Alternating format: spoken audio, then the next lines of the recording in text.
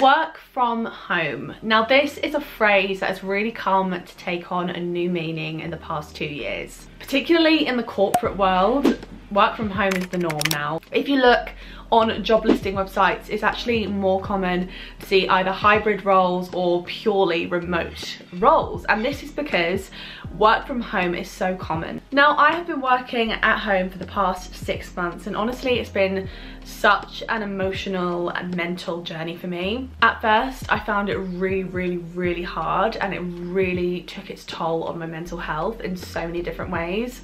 I felt isolated, I felt trapped, I felt like I wasn't really living life. I just felt like I was just at home all the time. Even though I was working 5 days a week, I essentially felt unemployed, which is so weird because I had like a full-time 5-day-a-week job, you know. But as time went on, I developed habits and tips and tricks that really helped me to enjoy working from home and make it a fulfilling experience that was enriching my life rather than taking away from it. Now this didn't happen overnight.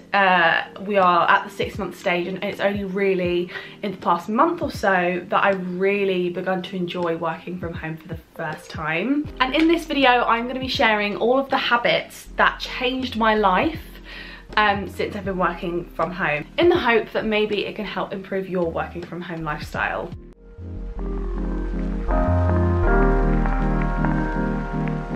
Now the first thing is actually the most important thing I'll probably tell you in this whole video, and it's to have a proper morning routine. When you work from home, it's so easy to fall out of sync, it's so easy to lose routine, because when you're actually going to a workplace you have to leave at a certain time, so that kind of in its own way develops its own habits. You know, you have to get ready for the day, you have to have a shower, and you have to work all of your hobbies, all of your extra things like going to the gym around that time when you leave to go to work and when you come back. And you kind of have to work your whole life around the commute and going to work, and so in that way it lends itself to naturally creating a routine. But when you work from home, I mean, in theory you could really get up 2 minutes before your first Zoom call and nobody would know. Now although you really could do that, you really could wake up 2 minutes before your first Zoom call, it's not good for your mental well-being. Now I will be sharing my work from home morning routine in next week's video, so don't forget to check that out.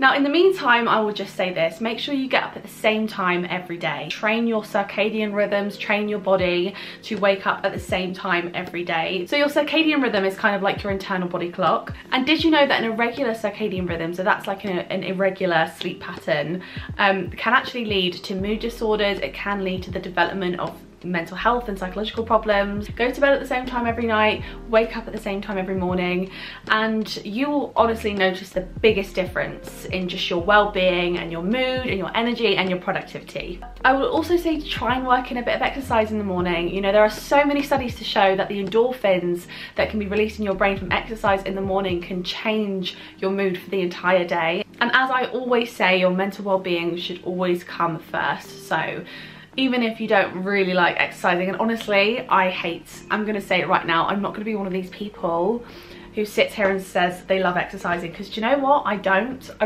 really don't enjoy it. And a lot of the time when I think about exercising, I just think I really don't want to, I really can't be bothered. And it's just me being real with you. But the reason that I do it is actually purely for my mental health. That feeling of achievement that you get from going to the gym first thing in the morning before everyone else is awake, nothing tops that, absolutely nothing. So the second habit that changed my life was actually getting dressed every day. Now that sounds like such a simple tip, right? But you know what, if you live in your comfies every single day, a really strange thing starts to happen. When you're at home all day, like, the logic is that why am I gonna waste my makeup? Why am I gonna like wear my nice clothes when I'm just sat at home all day? But the problem is when you work from home, it's all day, every day, 5 days a week. So essentially if you have that approach to every day that you're working from home, like, you're gonna lose all of those things that you use to express yourself. Like for me, I use makeup as a way to express myself, I use my clothes as a way to express myself. But then when I was working from home and I wasn't leaving the house, I was like, why would I waste like my makeup on that when I'm just staying at home? But actually it's so important. And when you're leaving the house every day, when you go to a workplace, you take that kind of like individuality that you have from dressing yourself for granted. That's why it's so important when you work from home. So even if it's not every single day, like the majority of the days to do yourself up, to do your hair, to get dressed, to do your makeup, just because I think it's important to retain that sense of individuality. So the third habit that changed my life is I leveled up my work from home setup. Now, I really invested money and time and effort into my work from home setup because I knew I was going to be sat there 5 days a week every week. So it was really important to me that I made sure it was a nice space, a welcoming, comfortable space that I would want to be for that amount of time. Okay, so I thought because we were talking about work from home setups, it would make a lot of sense to show you my work from home setup. I'm going to give you a little tour of my work from home space, and maybe it can give you a bit of inspo to create your own work from home setups. So, okay, so this is my work from home setup. My desk is actually from IKEA. It was literally £6, it was so cheap. And the little drawers on the side there are also from IKEA, but they're from the Alex drawers. Ignore the dirty washing, lol.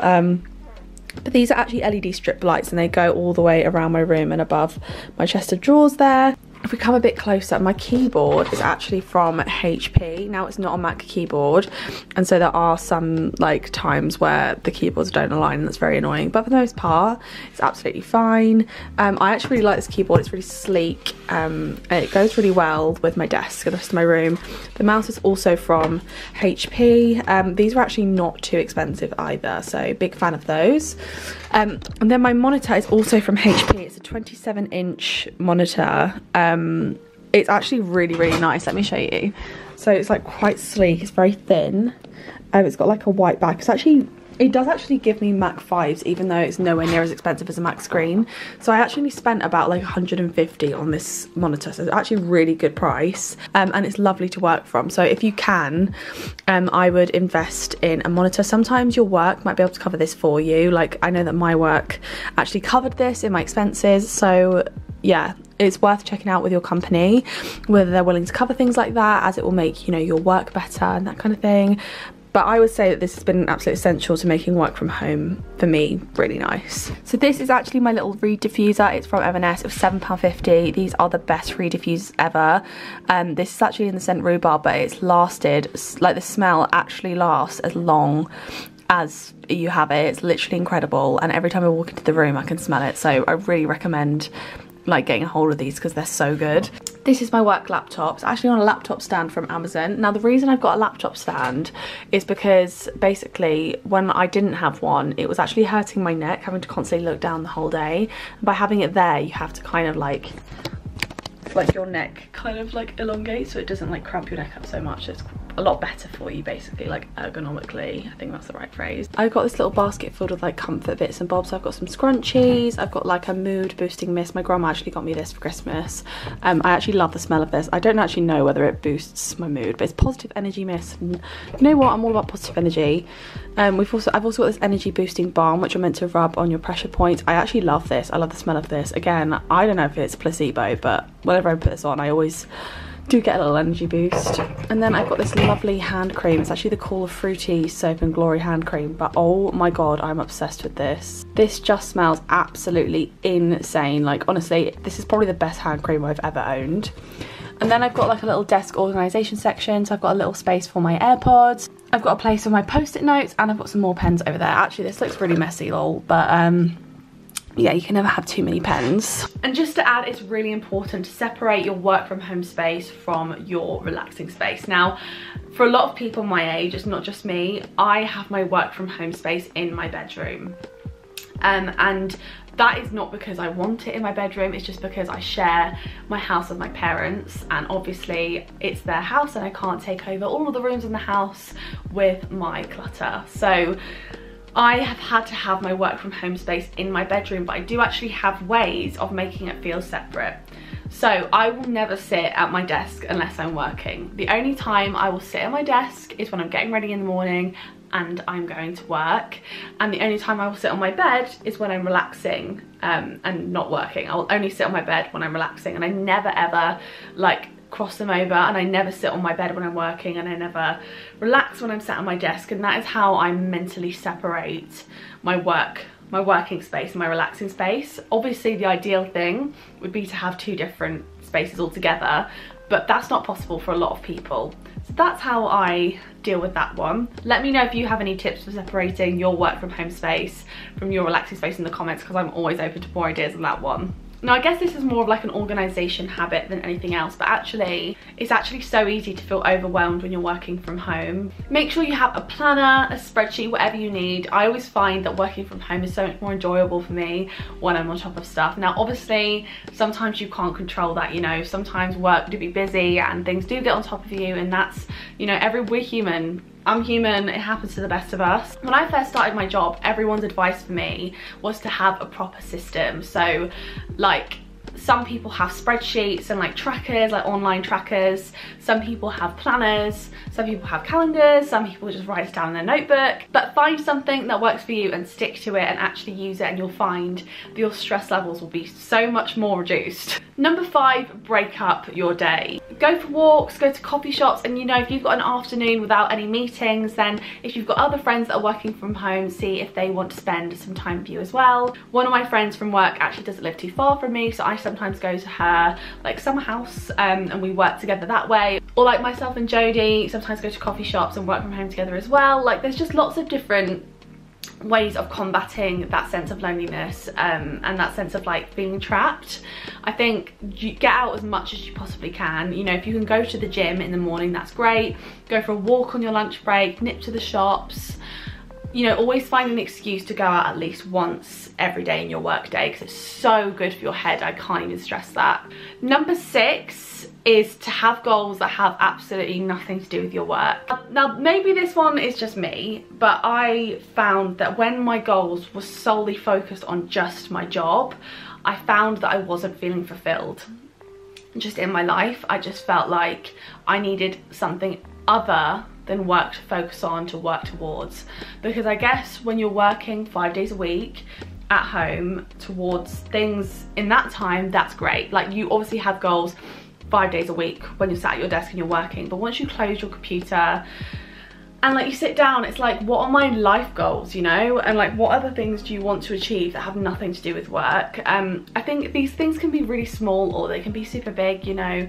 Do you want to have a side hustle? Do you want to do YouTube? Do you want to like get into the gym? Do you want to write a book? Do you want to start a podcast? I mean, I guess these are all kind of like side hustle style type things. I really do think it's so important to have goals outside of work, because otherwise your life just becomes all about work and it almost feels like your life becomes two-dimensional. I don't know, maybe that's just me, but I feel like I need to have goals outside of work too in order to feel like my whole life isn't work, if that makes sense. My next tip is to buy your favorite coffee, your favorite herbal teas and your favorite snacks, and to make sure you always have them in. Now, that's not me saying eat cake and biscuits all day every day, although you can do that if you really want to.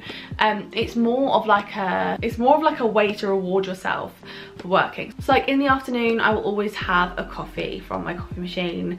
I do that pretty much every afternoon, and honestly I look forward to it every single day. And I have these like coffee sachets that I have in the morning. I love them. I was thinking about this though, and when I go into London, I do buy takeaway coffees, I do buy lunch out, and so I am saving a lot of money not doing that. And so I just think, what's the harm in buying myself some really nice herbal teas or really nice coffees whilst I'm working from home? I do think it's worth spending a bit more money and like having those things in your life. You know, really make sure that you give yourself things to look forward to. That's really, really important. And my last tip is to just take it easy on yourself and forgive yourself for finding it hard. Like, working from home is not a natural state for most of us. Humans are social creatures. We're meant to be surrounded by other people. It's how we get inspired. It's how we get motivated. It's how we, you know, learn. Like, we are a social species, so it's not natural for us to be isolated and, you know, just talk to each other through screens all the time. That's not a natural way of being, and you need to remember that. If you are getting down about working from home, it's really important to remember that you're not the only person who feels like that, and that is totally normal, valid and natural to feel that way. But hopefully these habits can contribute to making your work from home experience that little bit more positive. Thank you so much for watching today's video. I really hope you enjoyed it. Don't forget to check out my work from home morning routine coming next Sunday. I really hope you enjoyed this video. If you did, don't forget to give it a thumbs up and hit the subscribe button and the notification bell if you'd like a notification every time I upload a new video. If you'd like to follow me on Instagram, my handle is @ella.houghton. Follow me on there for all the most up-to-date information on what is going on in my life, and follow me on TikTok. My handle is @ella.houghton and the last O is a 0. I really hope that you enjoyed this video, and I will see you in the next one. Bye!